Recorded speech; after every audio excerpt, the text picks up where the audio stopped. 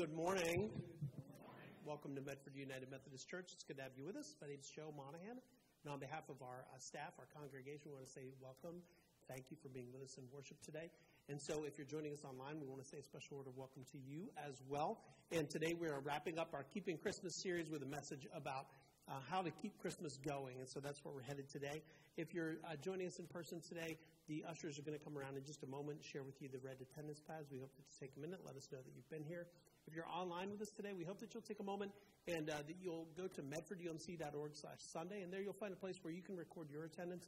You can also download our app. You can submit a prayer request, make a gift, and just in general learn a little bit more about the church. And so we welcome you to do that. You can do the same thing here if you're in this space this morning by scanning the QR code. It's on the seat in front of you or on the back of your bulletin today.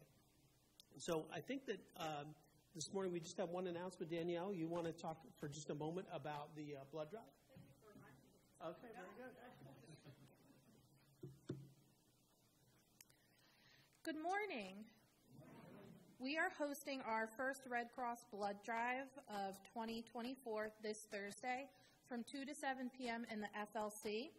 We currently have 10 slots left. So let's start off the new year by helping to save 3 lives through your one blood donation. If you have any questions, please see me after the service. You can visit our church website or you can check the church's weekly newsletter. Thank you. Thank you, Danielle. I think that those are all the announcements, and so I'll invite Chris to lead us in the call to worship.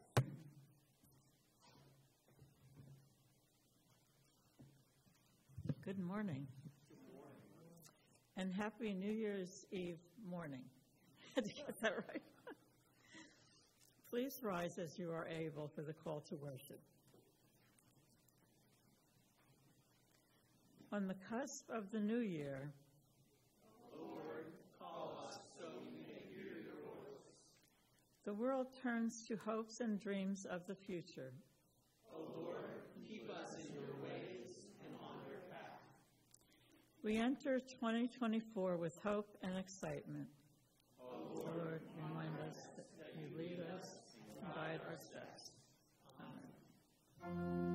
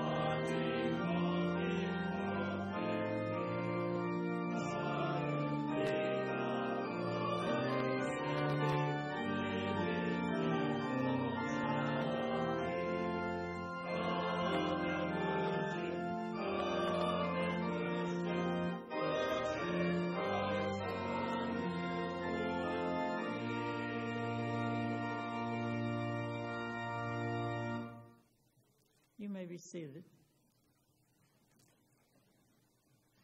Please join in the opening prayer. May God make our new year a happy one, not by shielding us from all sorrows and pain, but by strengthening us to bear it as it comes. Not by making our path easy, but by making us sturdy to travel any road. Not by taking hardships from us, but by taking fear from our hearts. Not by granting us unbroken sunshine, but by keeping our face bright, even in the shadows. Not by making our life always pleasant, but by showing us when people need us most, and by moving us to be there to help. May May God's love, peace, hope, and joy surround us in the year ahead.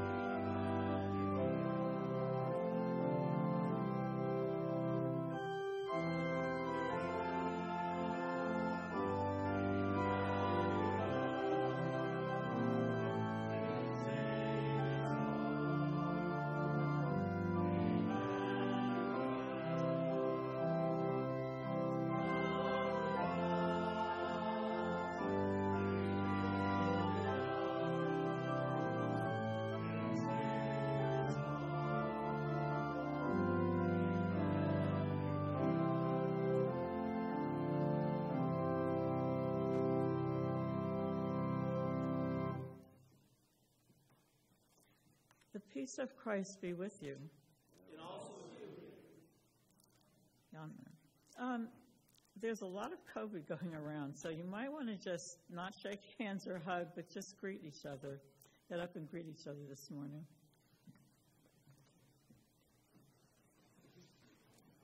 Good morning. How are you? Good morning.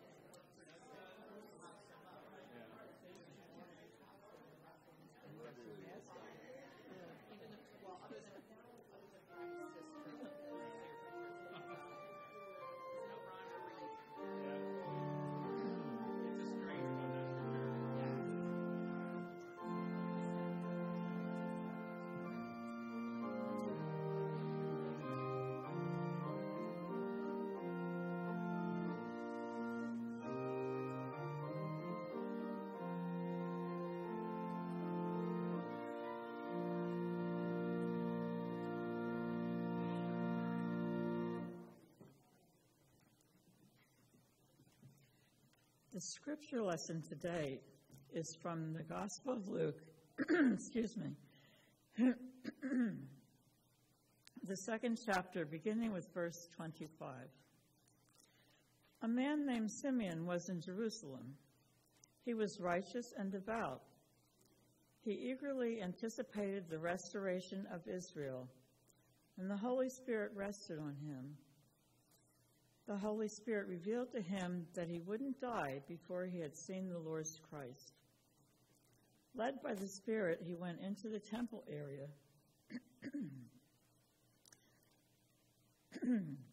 Meanwhile, Jesus' parents brought the child to the temple so that they could do what was customary under the law. Simeon took Jesus in his arms and praised God. He said, "Now, Master, let your servant go in peace according to your word. because my eyes have seen your salvation. You prepared this salvation in the presence of all peoples.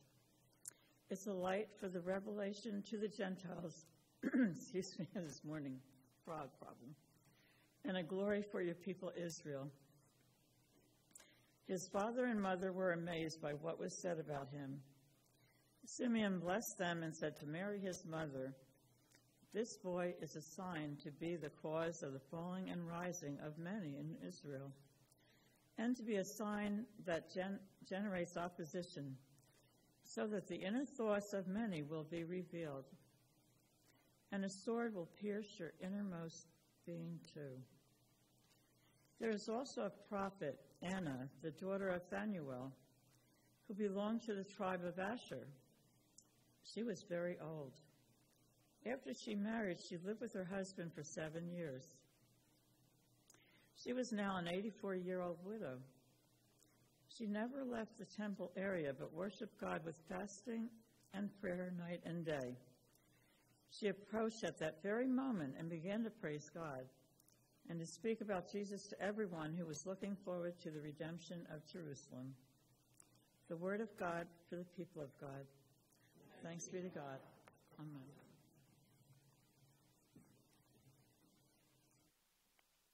Will you pray with me? God, we thank you for this day. We thank you for the gift of the Scriptures, and we thank you for your presence here among us.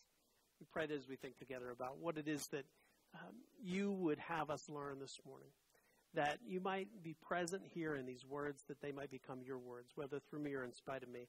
We pray that you might speak and make yourself heard this morning. We ask this in Jesus' name. Amen. So I want to say something that may surprise you, but the more that I do this work, the more that I become convinced that the church is absolutely full of atheists. And I don't just mean like people in the pews, but I mean also among the clergy. Yeah, the church is absolutely full of atheists. Now, I hope that I have your attention. But I want to set that aside for a moment. Because before I talk about that, I want to talk about a couple of people who most certainly were not atheists.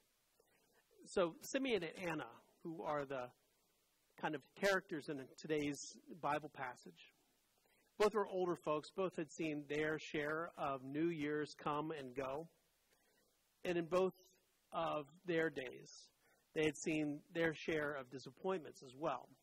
We know, for example, that Anna was a longtime widow. She'd been widowed maybe something on the order of 60 years or more. And yet both of these figures who praise Jesus in the temple hold on to this one common hope. As the scripture puts it, the restoration of Israel. This word restoration, that's how it's described when talking about Simeon and what he was expecting, the restoration of Israel. This word in other translations shows up as consolation. So if you're familiar with that hymn, Come Thou Long Expected Jesus, that we sing during Advent, we talk about Israel's strength and consolation. It comes from this idea. Now, that word consolation is one that's interesting to me. So sometimes I'll be looking at, a Bible passage, and I'll circle a word here or there and say, I wonder what that is when you go back to Greek. Right? And this particular word is interesting in the sense that it has a connection to this word that shows up in John's Gospel to talk about the Holy Spirit. And the Holy Spirit and this word both have something in common, in that they refer to someone who is summoned to your side. In other words, someone who comes to lend you aid, someone who comes to stand by you, to support you. So what we're saying is that Simeon was looking forward to the day that God would come and stand once more by Israel's side. He was eagerly awaiting kind of the answer to a long-standing cry for help. Now, how long-standing? I'm not 100% sure, but my guess would be in this context something on the order of 600 years. At least it's the time of the exile, when the people had been conquered by Babylon. the leaders in Jerusalem, the priests, all the nobility were all carried off, lived in Babylon for generations. And the region then, after that, was ruled by a succession of empires, under which Israel had little or even no autonomy. The people had been praying for a Savior for at least that long, expecting it, anticipating it, hoping for it. So 600 years is a long time to wait for a prayer to be answered. I'm wondering if you think about your own lives. What's the longest you've ever had to wait for a prayer to be answered? What's the thing that you're praying for now that still remains to be met? How long has it been? So you can see how a long time of prayers not being answered would lead you right up to the precipice of failing faith. Would lead you right up to the precipice of atheism. And I will come back to that, but not yet. Because first we need to say just a little bit more about Simeon and Anna. Simeon, the scripture says, was a righteous man. And in fact, the language that gets used to talk about Simeon is unique. It talks about the idea that the Spirit rested on him. As though the Spirit kind of filled him day by day. Now, if you read in the Hebrew Bible, in the Old Testament, what you get the sense of is God showing up in people's lives, actually possessing them, at least for a period of time, so that when you meet them, when you encounter them, they are so filled with God's presence that you see nothing else. Now, I can't think of anyone else in the New Testament that's described in exactly the same way. So Simeon is something special. There's something different about him. I don't know exactly all the dimensions of that, but what I know is that according to the scripture, he had been promised that before he departed this life, that he would see what God was doing. He would see the Lord's Messiah. Anna, too. Every day she prayed, she fasted, she waited for the redemption of Israel. Now, I'm sure that there were many who were praying for, waiting for, expecting, hoping, anticipating that the Messiah would arrive. In fact, it was part of the daily prayer life in the synagogue, daily prayer life in the temple, just in the same way that it's part of our daily prayer life to pray that we say, your kingdom come, your will be done on earth as it is in heaven. Right? We pray these things anticipating that God will do something different. But let's be honest. When we pray those forward-looking prayers, how seriously do we actually anticipate God doing something different? The difference between Anna and Simeon and everyone else who was praying those prayers is that they actually believed that they might see it. They anticipated it. They looked for it. And when it happened, they were ready to greet what God was doing in this child who showed up at the temple. Now, how many of us actually live that way? You know, over the past couple of weeks, we've been talking about the idea of how we keep Christmas well. And today we're thinking about the idea of keeping Christmas going. In order to do that, I'd say at the heart of what it means to keep Christmas going is to keep alive that expectation. Expectation that that child who was born in Bethlehem is still here, is still walking around among us, is still present in the world. I think frequently we get to Christmas. We have our celebrations. All the presents are unwrapped. We come to church. And we say, well, the baby's born. Right? Now, those of you who have ever lived through that moment where you brought a child home from the hospital know that that's not exactly how it works.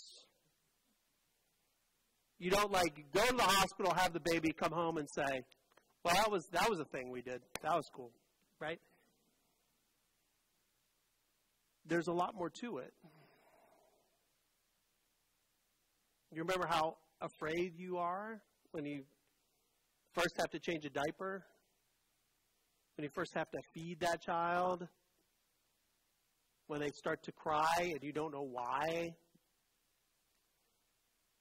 And then you realize that there is something that's expected of you, not just for a moment, but every day to come.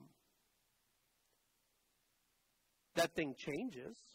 It changes in 18 months, and it changes at 2 years, and it changes at 5 years, and it changes at 10 years, and it changes at 15 years, and at 25 years, and at 40 years. It's different, but there's always this expectation that comes along with welcoming the child. You don't get back to normal life. I think too many of us get through Christmas and then want to just return to normal life. But Jesus wasn't just born. He's still here. My question is whether we actually live our lives that way. Whether we actually believe that. Whether we go through our days anticipating that God will show up. That Jesus will show up, that something will happen as a result of the fact that Jesus has been born into our world. Or are we functionally atheists? Not necessarily intellectual atheists. I mean, if I were to ask you, do you believe in God? My guess is the majority would say, yes, of course.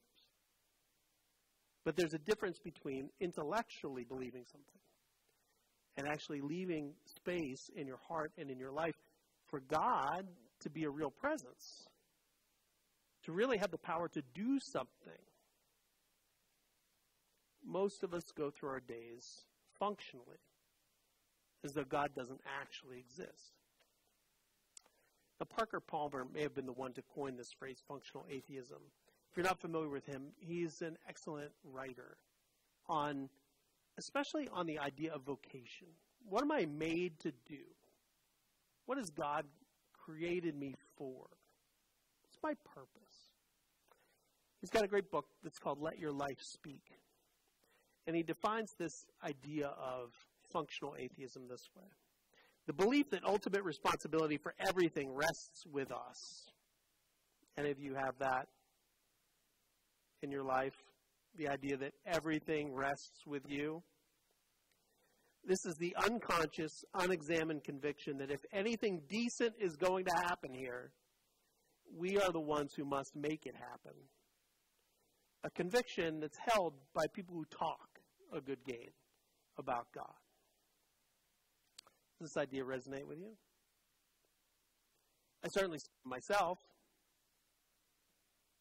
I have a hard time sitting still for 5 minutes and just allowing God to speak.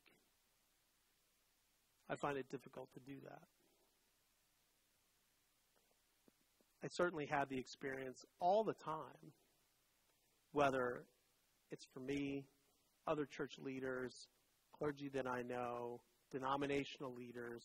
All of us are so busy learning and studying what's the best way to do church now in this moment,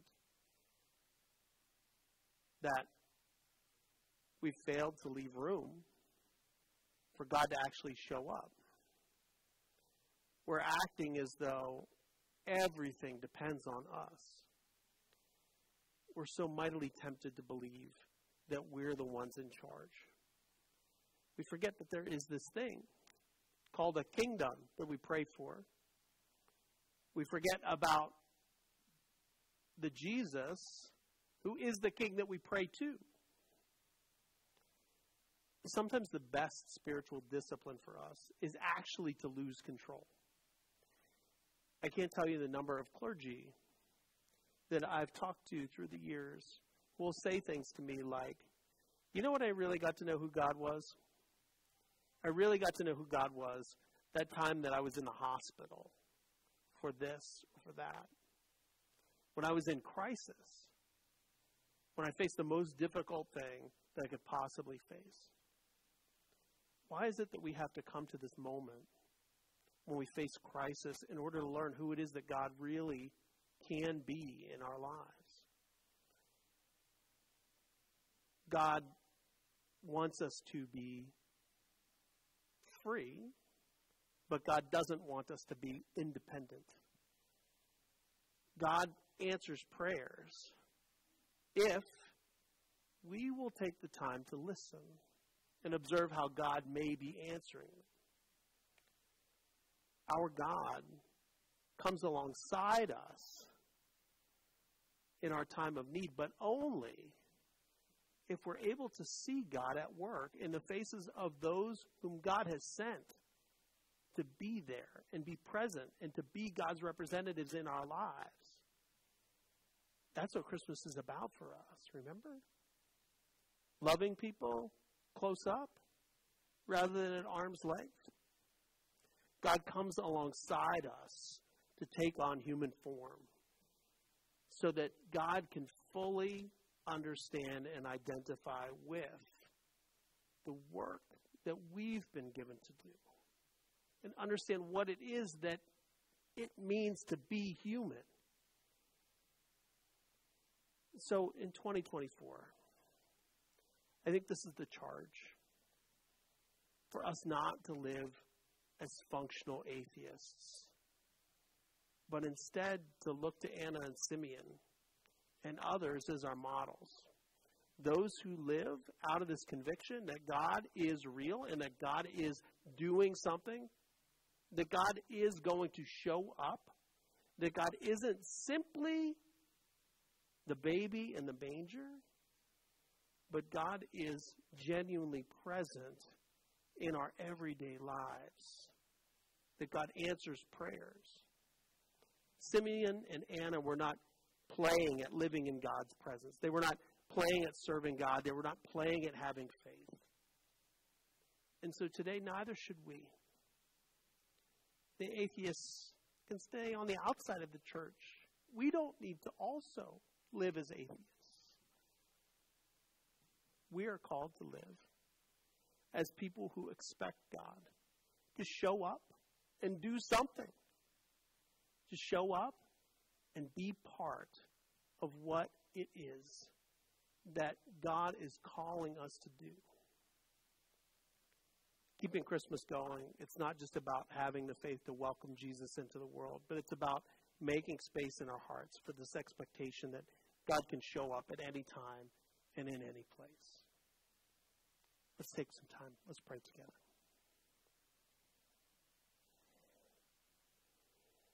God, we give you thanks that 2,000 years ago you showed up. Let us not simply walk away from the manger thinking that, well, that was something. But remind us day by day that you continue to be at work, that you continue to be at work, that you call us, that you equip us, that you answer prayer, that you come alongside us when we are in need. God, we pray that we might live in the expectation that you will show up. We pray these things in Jesus' name. Amen.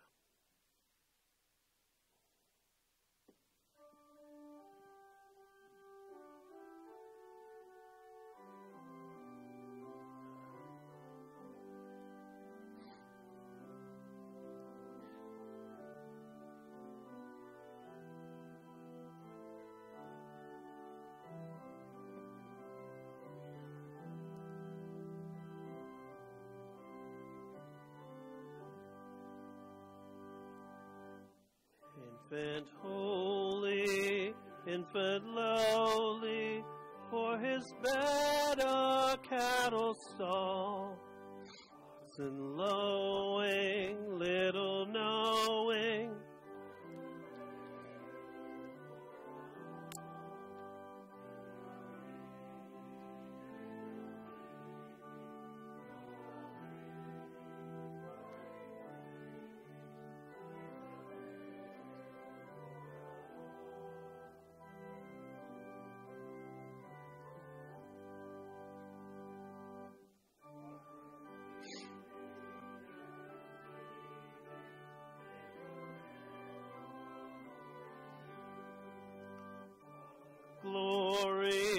heard the story, tidings of a gospel true, thus rejoicing, free from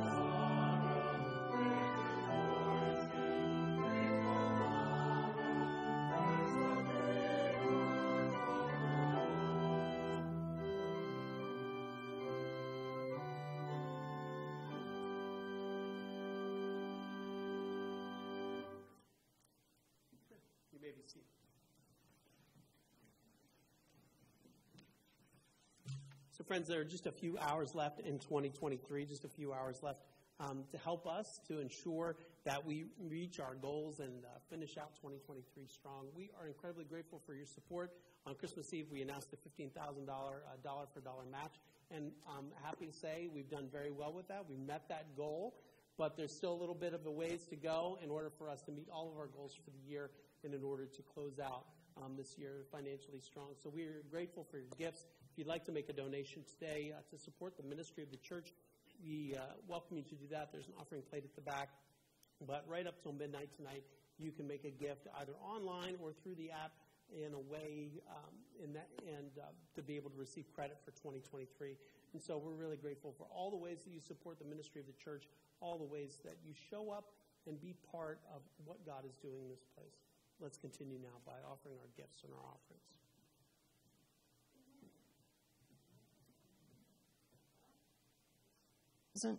Oh, no, there it is. Thank you. Well, you see the choir anthem is mentioned in the bulletin that's to come, but we're going to need a little bit of help. If you look around you see there are not quite as many people in the pews as there were last week. And if you look up in our choir loft, if you don't look to the particular side, you won't see anybody there. But we've consolidated our choir into one side of our choir loft, partly because some of our folk are, just as many friends of yours might be, suffering from COVID as it rears its ugly head again. And because this is just what is one of the Sundays, it's called a low Sunday, even though we are celebrating the end of one year and the beginning of the next. But for our anthem today, we're going to need a little bit of help from you. Now, this piece of music is in our hymnal, but it's one of those odd pieces that doesn't really sound much like Christmas, and we don't usually do it very much unless Bruce has a hand in it because it's one of his favorite Christmas pieces. So we are now going to try to make it one of ours. Now, you will notice that the words aren't up, the refrain isn't up there on the screen yet, but the refrain is in Latin, and the words are Ede-o, o, Ede-o, Gloria in excelsis Deo. You probably know the in excelsis Deo part because that's used in some other Christmas carols. But Ede-o, that word translates, according to our hymnal, as therefore. So therefore, God has come in glory. And that's the part that we're going to ask your help with. Now, it's not that the choir doesn't know it, because we've practiced it quite a bit at our last rehearsal. But I thought it would be kind of a fun thing for you to join in the anthem with us. So I'm going to ask the choir if they would sing the refrain. Bruce will play it along, and if you would just listen to it, and then you're going to get your own chance to sing it. Just think, you can go home today and say, I was at a Methodist church, and we sang Latin. Doesn't happen too often here, but it can be a kind of a fun thing. So, choir, if we could just do that refrain, and there, it's up on the board, and you can follow.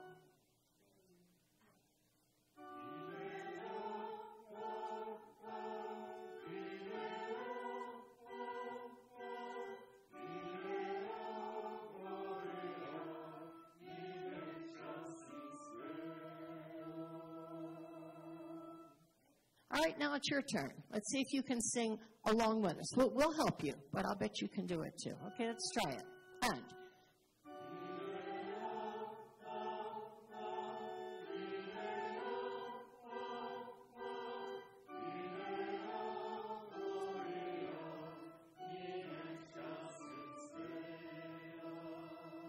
Very nice. Good job.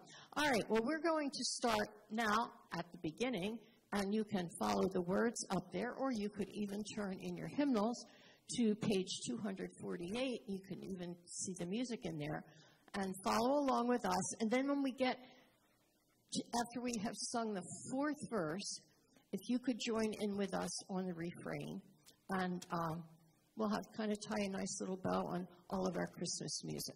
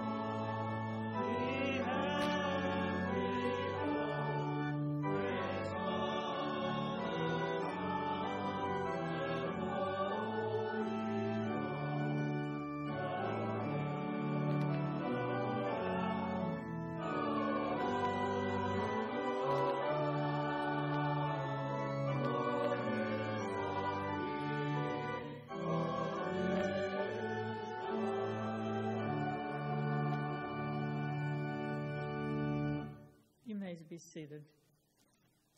And please join in the prayer of thanksgiving. Holy God of new beginnings, as we share our tithes and offerings with you, we are filled with hope. We enter 2024 with expectation. We leave behind a time of fear and uncertainty, and we raise our heads because we know you have drawn near to us. May our gifts be dedicated to help heal the brokenness of our world. In the name of Jesus Christ, our Savior. Amen.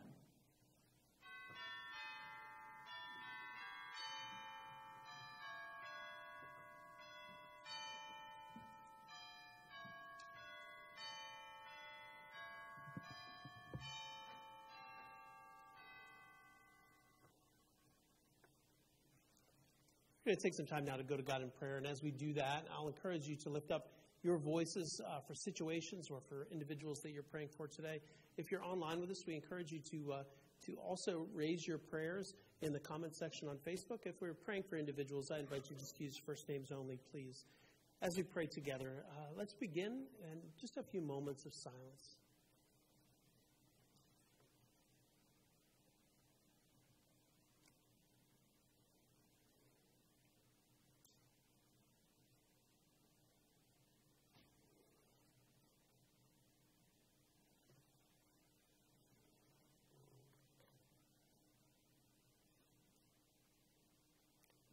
God, we thank you that you stepped into our world.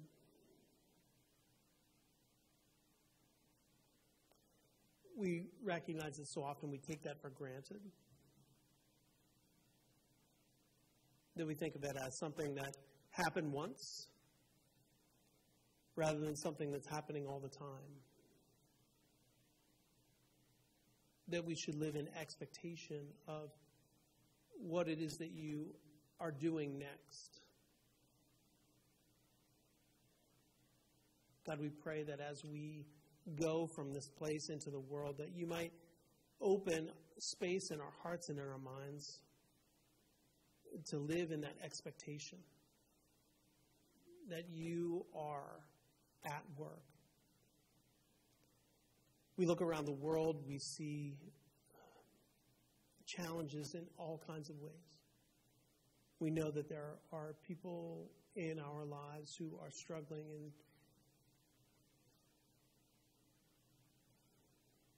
addiction, who are trying their best to be able to hold things together because someone that they love, they've lost. Lord, we pray for all those who are dealing with particular losses around this holiday. We know that it's difficult to be alone.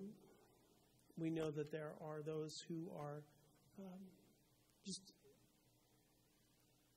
so desperately in need of a connection. And so we pray that you might make us mindful of those whom we might serve, that we might be those who pick up the phone, who stop by for a visit, who reach out to someone, help them to know that God is present, that they are loved. We look around the world and know that there are so many people living in the shadow of violence. So we pray for those in Gaza and the West Bank. We pray for the people of Israel. We pray for Ukraine and Russia.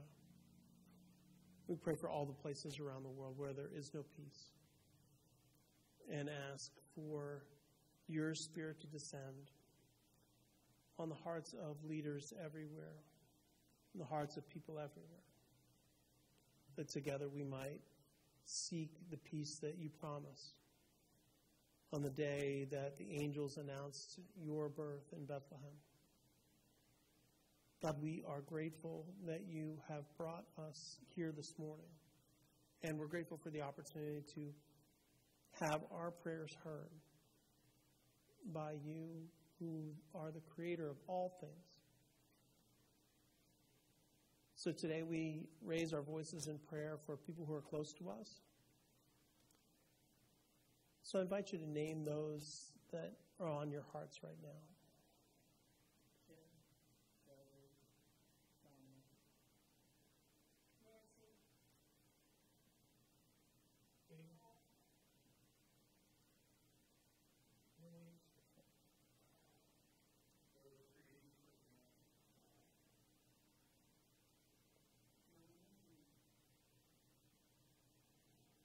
For Nancy.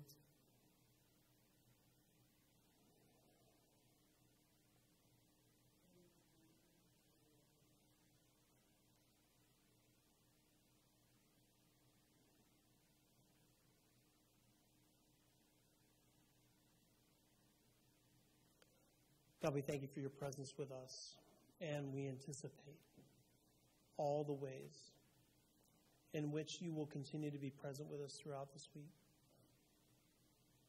Help us to expect it. Help us to look for you.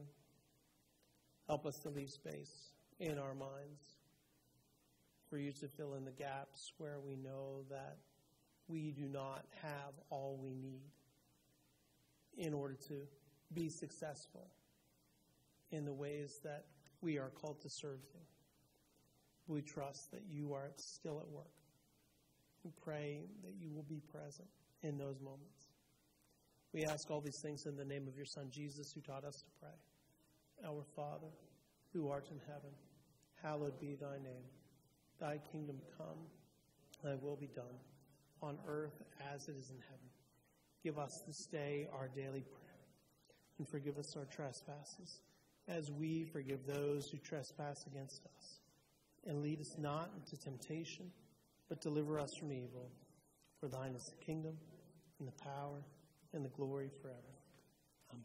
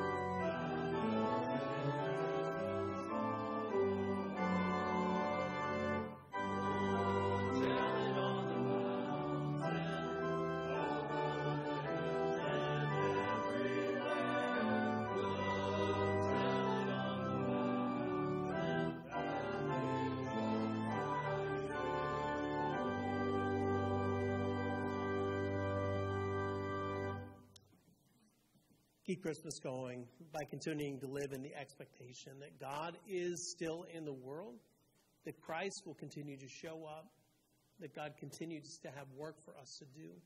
Go forth knowing that you are sent, that you are loved, and that God goes with you. Amen.